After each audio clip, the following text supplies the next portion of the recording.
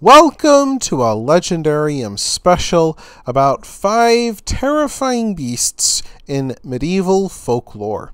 Medieval bestiaries have recently become a subject of fascination among scholars and the general public. If you think ancient mythology is strange, that same strangeness abounds in the medieval thought world.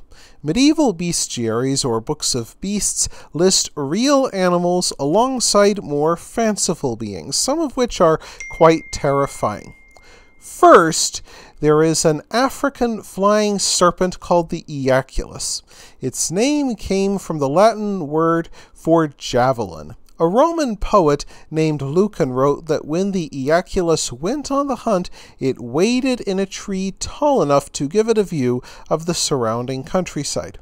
Once a suitable meal came into view, the creature hurled itself at the luckless animal, much like a javelin. Supposedly only the stag would be safe from the Eaculus, for smoke that poured from its antlers would fend off the terrible serpent, though one wonders where the smoke came from. Secondly, the bonacon has been described as far back as Pliny the Greek. Like other fanciful creatures described by ancient Greek historians, it became a staple of medieval bestiaries. Depicted as having the head of a bull on the body of a horse, the bonacon also sported horns that curled backwards, which made them all but useless. However, the creature had another and far more horrifying defense mechanism. When the bonacon felt threatened, its bowels would erupt and cover everything in the area with dung. The dung both smelled terrible and burned everything it touched. Most illustrations of the bonacon show it giving would-be pursuers an explosive shower of feces. Today it is thought that the bonacon is based on large hoofed animals like bison. It is also possible the whole story grew from a single sighting of a terrified animal losing control of its bowels while being pursued. Third is another fearsome serpent called the dipsa.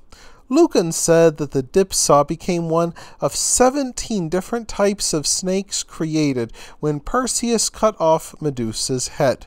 Blood dripping from the severed head stump dripped in different places as the hero traveled.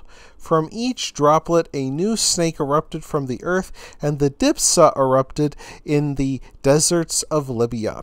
Dipsas had incredibly strong venom, which caused victims to go mad as their flesh burned to a crisp. The snakes are also cursed to be forever thirsty, which does little to improve their temper. Lucan claimed that a friend of his traveled through Libya when he came across a tomb with the image of a dipsa upon it. Its fangs sunk into a man's foot, and a group of women poured water over the unfortunate man to stop the agony of his flesh burning alive. An inscription on the tomb claimed he had been bitten while stealing the snake's eggs, a tasty treat, but one that came at an awesome price. Fourth comes the lucrata, a horse-like creature said to come from either India or Ethiopia. It grew to be the size of a donkey, with cloven hoofs, much like Satan. Supposedly half stag and half lion, Pliny claimed that the lucrata sprang from the union of an Ethiopian lioness and a hyena. It had both the strength of a lion and the cleverness of a hyena, a truly terrifying combination. Its mouth ran from ear to ear, and a lucrata's jaw, instead of teeth, had a single bony ridge that would never grow dull. The lucrata could mimic human speech and would call out in the night to lure unsuspecting victims into its clutches. Fifthly and finally, the hydrus is said to live along the Nile River, where it prowled through the water in search of crocodiles.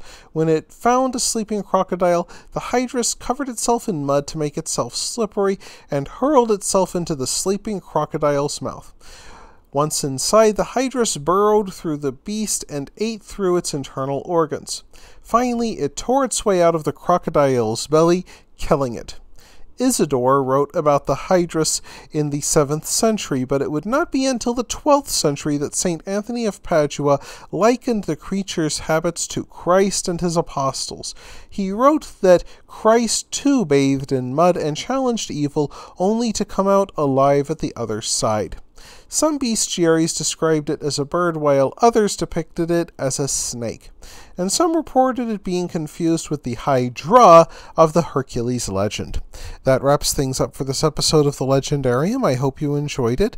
If you did, press like. If you want to see more, press subscribe. And if you've got anything to say, let me know in the comments section. Thanks again for joining me, and I hope that you have a great rest of the day.